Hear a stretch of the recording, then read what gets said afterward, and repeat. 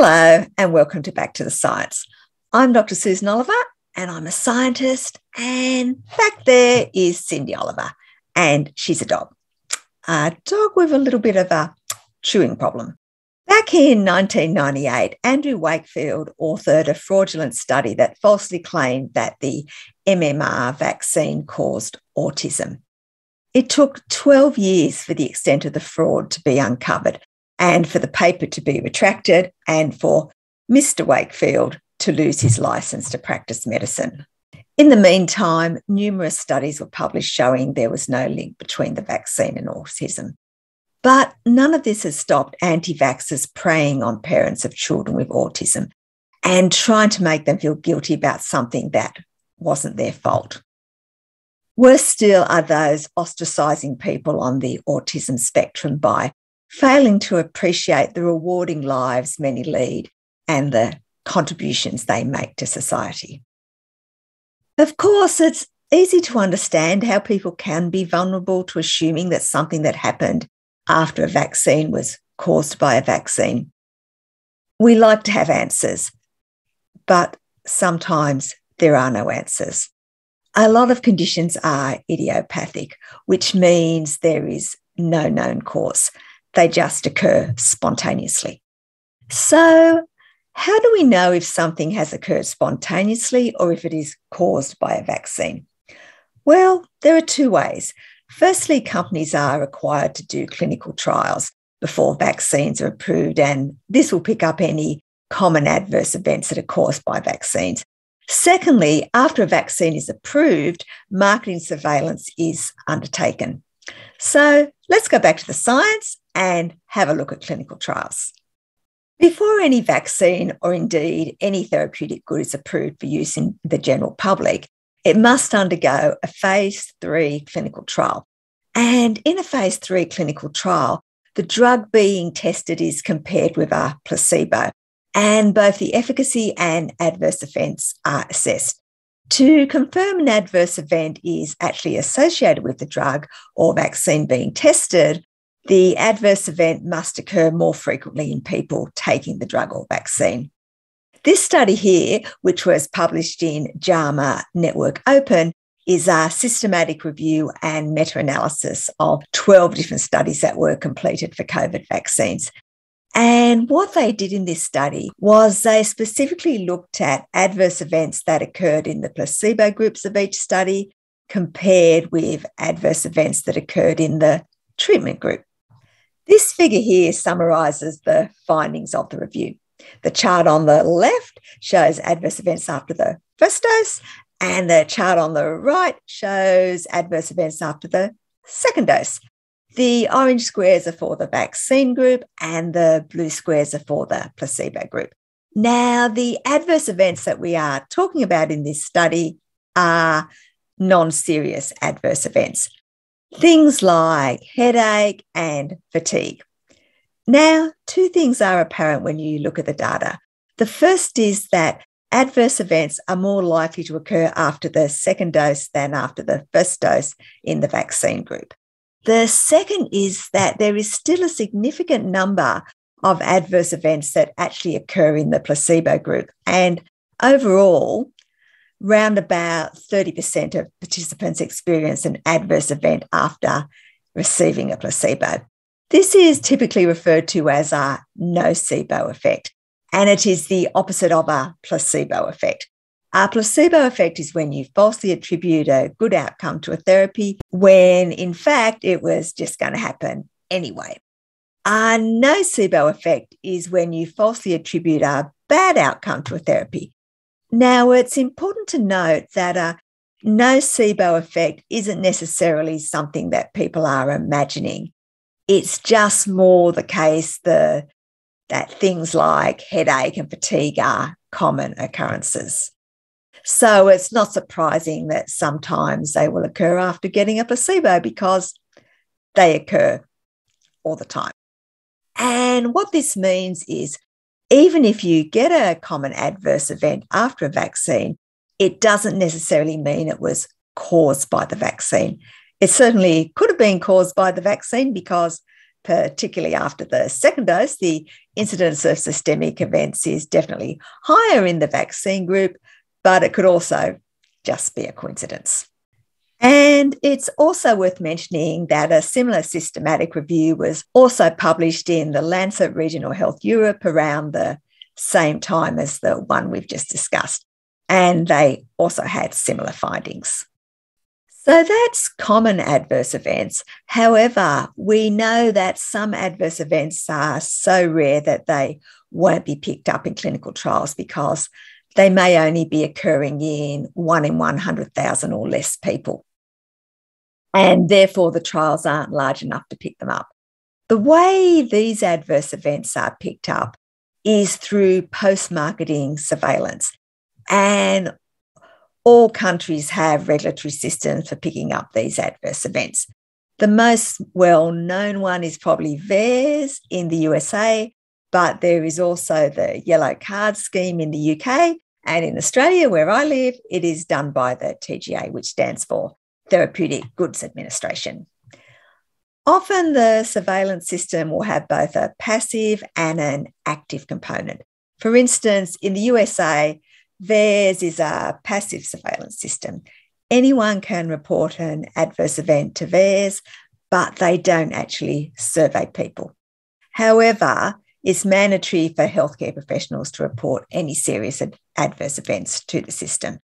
And they have to report events even if they don't believe they are caused by the vaccine. Any serious event that occurs after taking a vaccine must be reported by healthcare professionals. In the US, there is also a system known as vSafe, which is an active safety monitoring system for vaccines. People enrolling in the vSafe system are sent text and web surveys that specifically ask about adverse events following the vaccine. And we had a similar system in Australia. And here are a few examples of some of the things that are reported to VAERS. The patient experienced dick was hard on an unspecified date. The outcome was unknown. Here's another one. On an unspecified date, the patient experienced penis is small. The action taken with COVID-19 vaccine was not applicable. The outcome of penis is small was not reported. Oh, there's this one. Approximately 12 hours after the second COVID shot, patient began experiencing random erections that came on every 30 minutes and lasted for 5 minutes each. Each erection got larger and harder as time went on. This went on for approximately 8 hours. The symptom didn't subside until the patient was able to have sexual relations with his wife. One more. As of 1 week ago, penis has grown approximately 3 inches. Penile function remains intact. No other symptoms. Now, the interesting thing about this one is the person was also taking vitamin D and fish oil. So stay tuned for someone posting another video on the wonderful benefits of vitamin D. Now, I must say there seems to be quite a penis obsession with people reporting adverse events on VAERS. It's really quite curious. Of course, not all reports to VAERS are about penises. There are heaps of other equally crazy reports. And if you're interested in reading more of these reports, I'll provide a link to a Google document that covers them. Importantly, though, even though there are a lot of rather humorous reports of adverse events on VAERS, there are, of course, also serious adverse events reported. And all of these adverse events are investigated to determine if they are linked to the vaccine or if they are just occurring by coincidence. This is done both by looking at the medical records of the patient as well as comparing the incidence of the event to the baseline rate.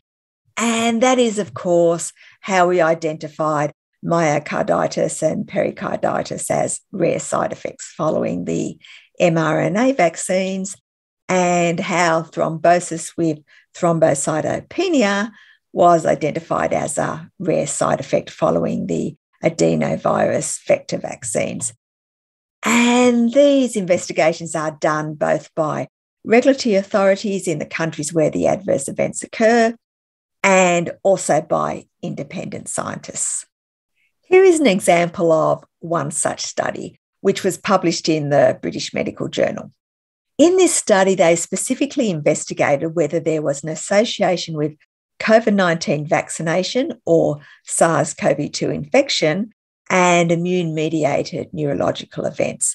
And the events they were specifically looking at were Bell's palsy, which is facial muscle weakness or paralysis, encephalomyelitis, which is inflammation of the brain and spinal cord, Guillain-Barré syndrome, which is a disorder where the body's immune system damages nerves, and transverse myelitis, which is a disorder caused by inflammation of the spinal cord. Now, you can imagine if any of these conditions occurred after getting a vaccination or after a COVID infection, the automatic assumption would be that the vaccination or infection caused the condition.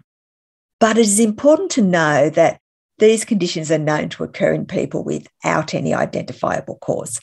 And therefore, to determine if they are actually associated with vaccination or infection, we need to analyse whether the incidence is any greater following vaccination or infection than the base rate in the general population. To answer this question, they looked at primary care records from the United Kingdom and primary care records from Spain linked to hospital data. And this figure summarises what they found. The chart on the left is a summary of the data from the UK, and the chart on the right is the summary of the data from Spain. For Bell's palsy, they looked at the Oxford AstraZeneca vaccine, the Pfizer vaccine, the Moderna vaccine, and the J&J vaccine. And in all cases, there was no association between Bell's palsy and the vaccines. However, they did see an association with a positive COVID-19 test and subsequent Bell's palsy. Similarly, for encephalomyelitis, there was no association with the vaccines, but there was an association with a positive COVID result. And the same trend was continued for Guillain-Barré syndrome.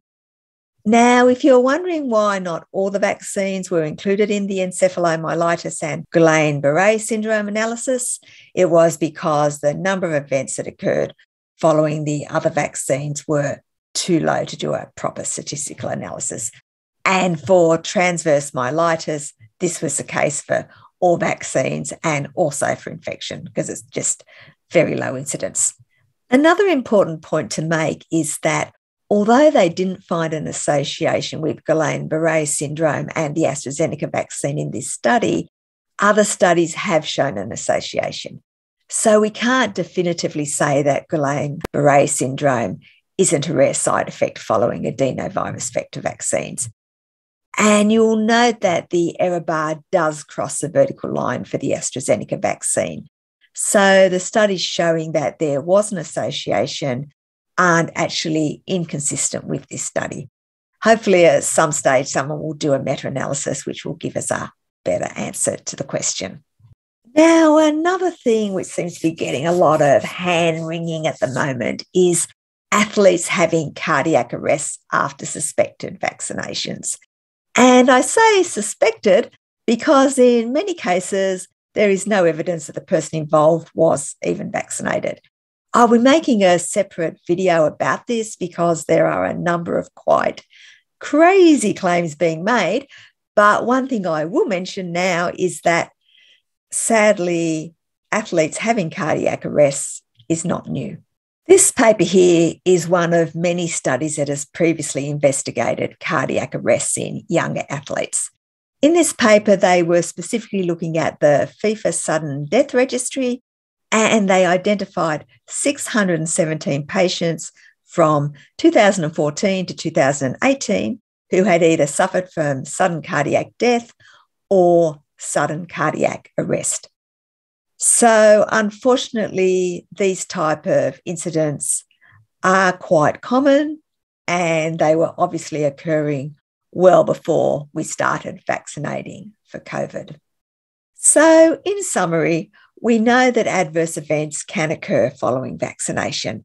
A lot of these are minor and they aren't always actually caused by the vaccine. Sometimes they can just be a coincidence. There are also some rare but serious adverse events that can occur following vaccine, but not every event that happens after vaccination is actually caused by the vaccine. Sometimes it is also an unlucky coincidence. However, that's not to take away from the serious adverse events that we know can rarely occur. If you'd like to look further into the data that I've presented, I've provided links in the video's description. And please remember this video is about the science, but you shouldn't take it as medical advice. For that, you should speak to your medical practitioner. Thank you for listening. If you enjoyed the video, please press the like button so that YouTube will show it to more people. And if you'd like to see more videos about the science in the future, please hit the subscribe button.